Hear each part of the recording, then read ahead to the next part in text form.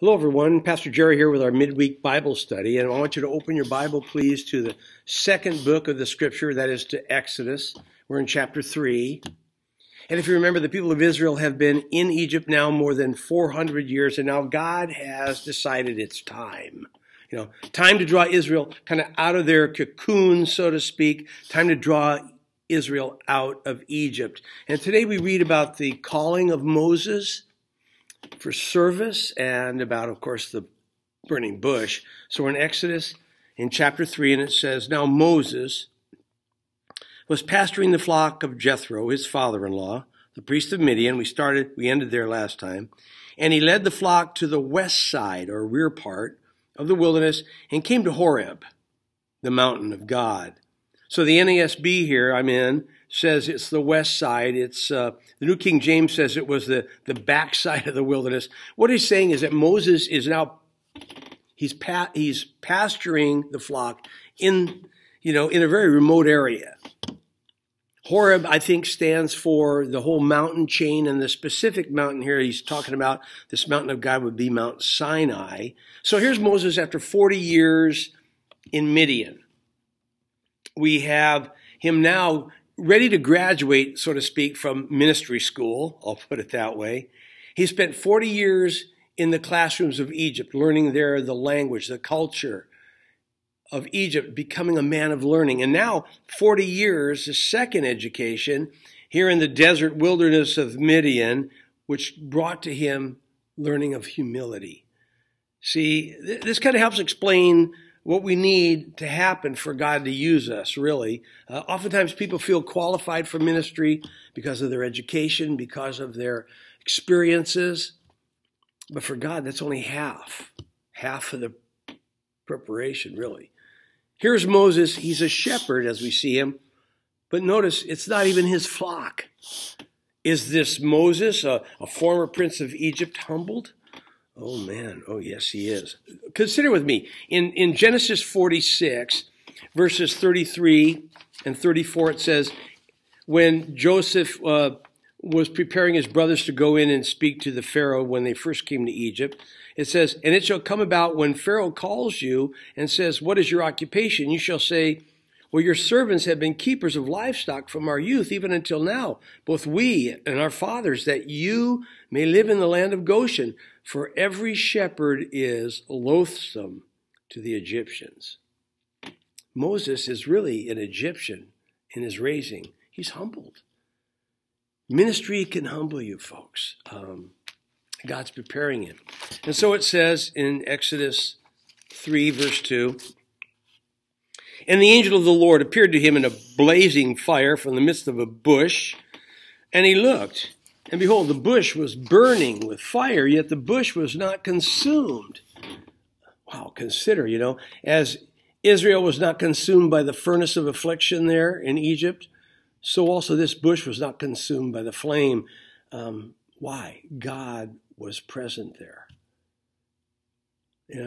People, with all that's happening to us in the United States and around the world today, in our nation, in our fellowship, God is at work, and God is working out his purposes, but we're not going to be consumed by the fire. Just hang in there. We just have to endure and walk with God. So Moses said, "I must turn aside now, see this marvelous sight, why this bush is not consumed, burned up." And when the Lord saw that he turned aside to look, God called to him from the midst of the bush and said, "Moses, Moses." And he said, "Here I am." Notice, Moses, or rather, God wants Moses to see, to wait, and he's looking to see if Moses will respond. So God wants to see if Moses will respond. That's what I meant to say. And then when he does respond, then comes the call. See, often, we read God's word and it just doesn't touch our heart. Oh, why is that? We're not giving it our full attention. We're not observing what it's declaring. If we observe, if we pay attention, when we read the Word of God, God can show us many amazing things. God speaks through his Word, folks. In James, the book of the New Testament book of James there, this is what it declares concerning this issue. In James chapter 1, verse 22, it says, "But prove yourselves doers of the word, and not merely hearers who delude themselves. For if anyone is a hearer of the word and not a doer, he is like a man who looks at his natural face in a mirror, and for once he has looked at himself and gone away, he has immediately forgotten what kind of person he was. But one who looks intently at the perfect law, at God's word, the law of liberty, and abides by it, not having become a forgetful hearer, but an effectual doer, this man literally shall be blessed in what he does." God just makes it real. God's word comes alive. And the Lord waited. What's Moses going to do? When Moses turned aside, God made the call. Verse 5. "Then he said, 'Do not come near here. Remove your sandals from your feet, for the place on which you are standing is holy ground.'" So God instructing him here about reverence. Keep your respectable distance there, Moses. Take off your sandals. This is holy ground. This is a place worthy of honor. The Lord is here. I think that application comes when we can become kind of casual with God. We can become casual with his word. We can become actually to the point of almost being disrespectful, if not disrespectful. Yes, God does love us, and truly, because of the work of the cross, we can walk boldly in the very throne room of God's grace. However, our God is holy, and he's awesome in power. Yes, we dress casually here at Calvary Chapel, but we're serious about God's word. We're serious about the Lord himself and about his Spirit, So we need to be showing respect at all times for God and his word. There should be, actually, at every service, there should be a minimum of distractions.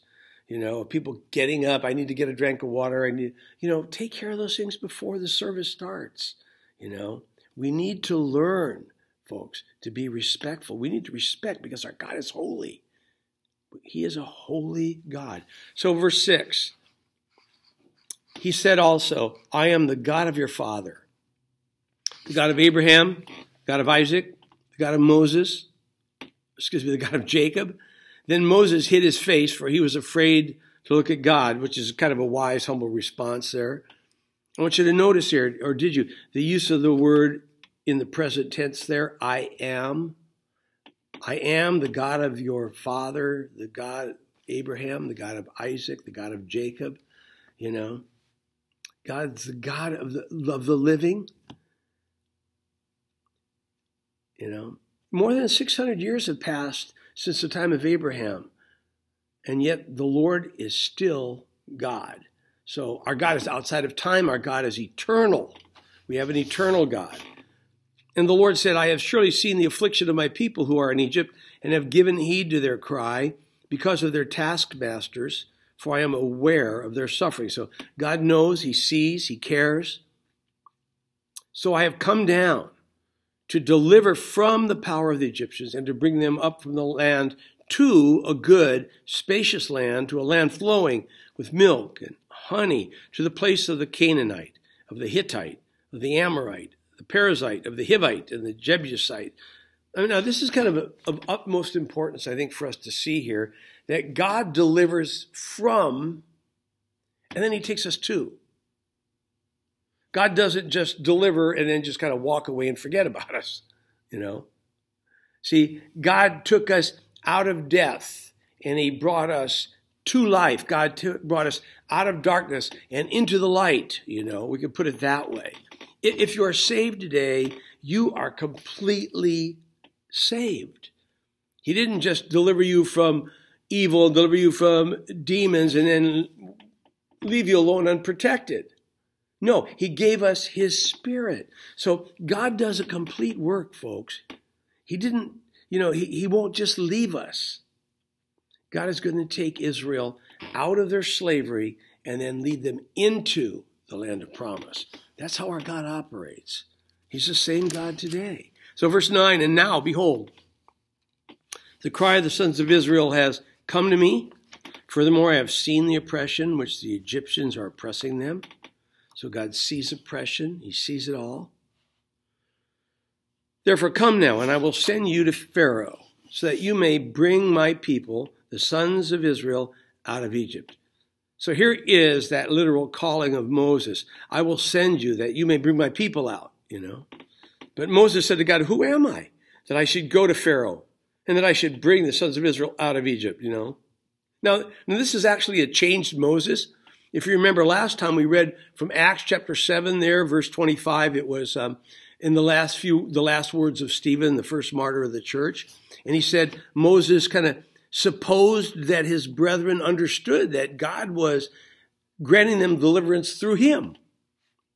But now he says, who am I? Who am I to do this, Lord? Now, after 40 years in this Midian desert, he's humble. Now that Moses is out of the way, so to speak, let me put it that way, God now can use him. See, that's what has to happen with us to be used. We can't be filled with ourselves. We have to be empty of ourselves and filled with him, filled with the Spirit for God to use us. There was an old Puritan kind of quotation or kind of their own proverb or axiom that said, the same sun that melts the wax hardens the clay.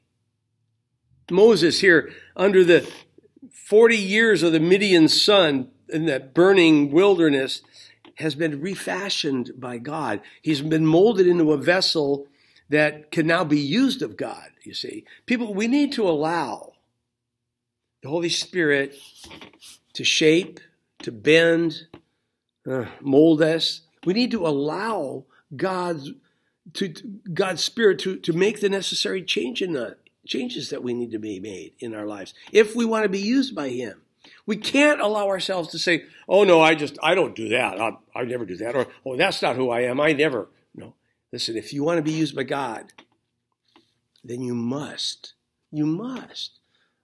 allow the Lord to use you. And that happens only by surrendering to his Spirit and his Spirit's work in you.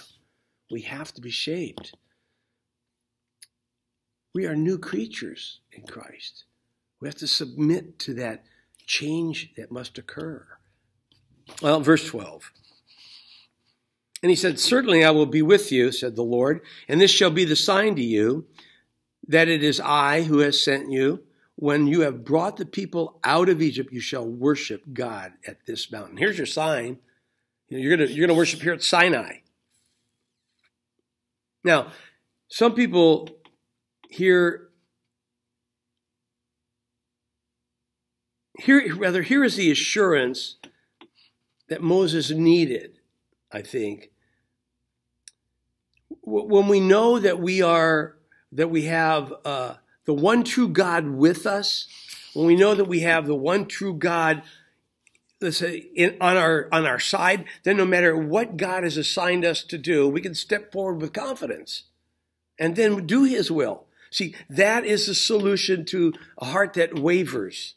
Having God with us when we do the ministry work, man, that's the whole difference, all the difference. For Moses, this is a huge assignment. Think about it, to bring 2 or 3 million people out of slavery, cross over a desert to this mountain of God. He couldn't do it. He couldn't do it. Man could not do that. He had to be filled with God. God had to be using him. So it says in 13, then Moses said to God, behold, I'm going to the sons of Israel, and I shall say to them, the God of your father has sent me to you. Now they may say to me, what is his name? What shall I say to them? See, Moses here anticipates the questioning, that's going to happen when they will be asking. And rightfully, Moses was going to say, I need some kind of credentials so that they might believe me when I speak. And God said to Moses, verse 14, I am who I am. And he said, thus you shall say to the sons of Israel, I am has sent me to you. See, generally people assume this is the full name of God, but really it's a very deep statement about our God's nature. It's what the Jews call the tetragrammaton. It's that 4-letter word that for the biblical name of the God of Israel. We pronounce it Yahweh or Jehovah. But in reality, I am who I am is in the continuous present tense. It's not I was. It's not I will be. God is always in the present tense. God's saying, I have no beginning. I have no end. God is. There has never been a time when God was not. There will not be ever a time when God will cease. God says, I am the eternally self-existent one. Wow. God relies on nothing to live. God relies on nothing to exist. He's giving a picture of God, of who he is, his nature. In John's gospel, we got to have a hint of this in the beginning verses of John chapter 1.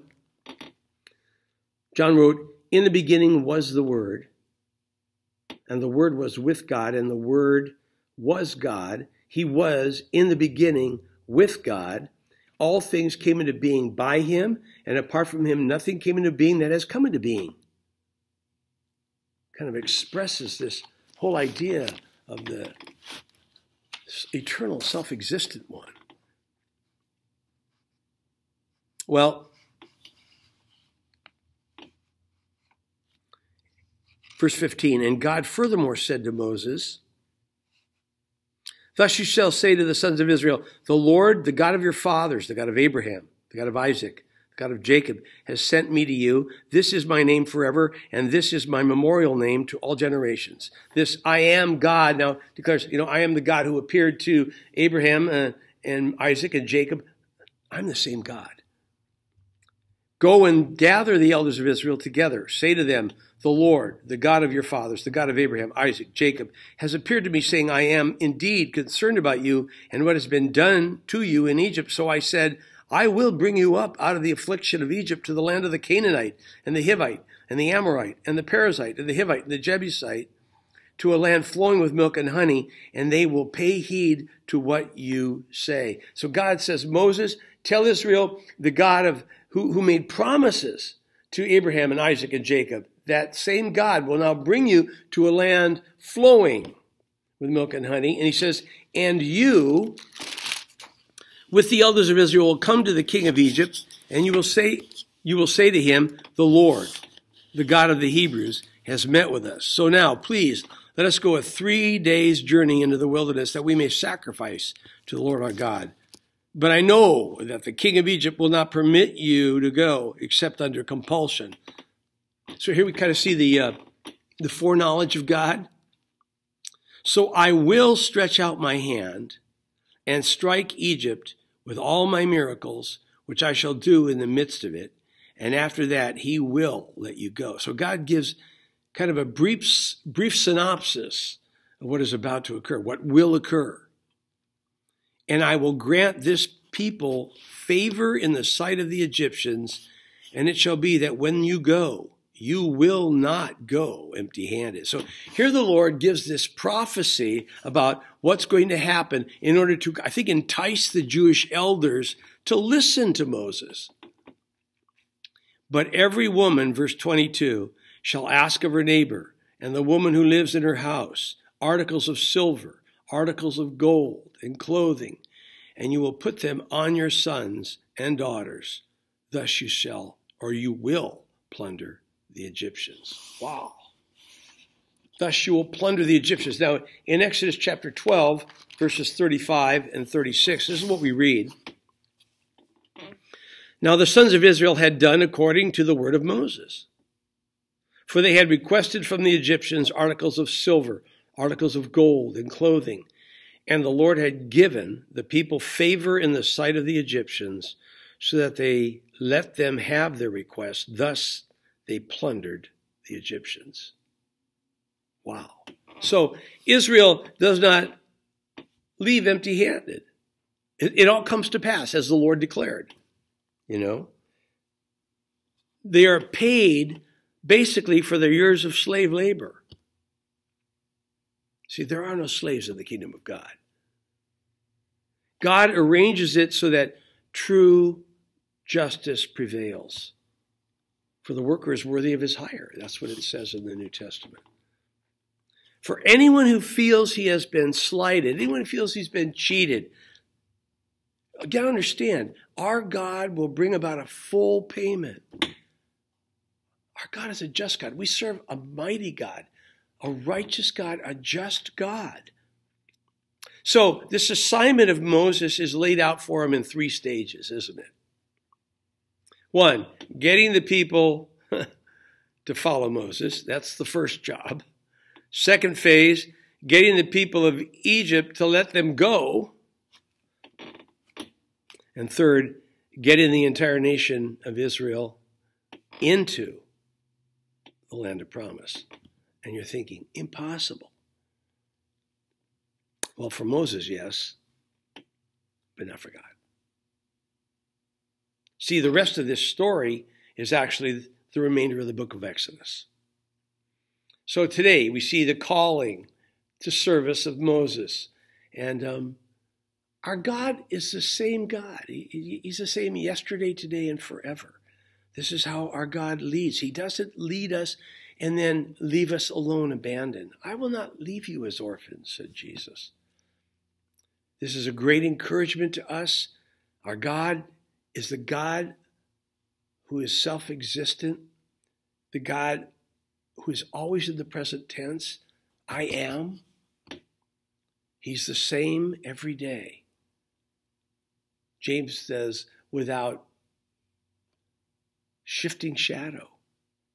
God doesn't have his moody days. Our God is the same forever. Praise the Lord. So we can read his word and be totally secure in what it declares. And it offers us hope and at the same time the peace that passes all understanding. Thank you, Lord, for your word. I hope this short study here in chapter 3 of Exodus helps you this week. Extract from it the tools that you need for your day, for the days ahead. Let's just end with a word of prayer. Heavenly Father, I thank you for this time. I thank you, Lord, that your word is powerful. Lord, that your word prepares our hearts and assures our hearts. And that, Lord, your word is truth. Lord, thank you that we can go to you and you speak to us out of your word as we take the time to consider and as we look at it. Lord, thank you for being a gracious God. Thank you for caring about us as we see here. Thank you for going before us. Thank you for your prophecy that tells us how things will occur. Thank you, Lord, for all that you do. Bless your people. Give them a great week. Lord, in these times of uncertainty, Lord, I pray your peace would descend upon us, Lord. As the Lord has declared in that Aaronic blessing, the Lord bless thee, keep thee. The Lord make his face to shine upon thee and be gracious unto thee. Have a wonderful day. God bless you.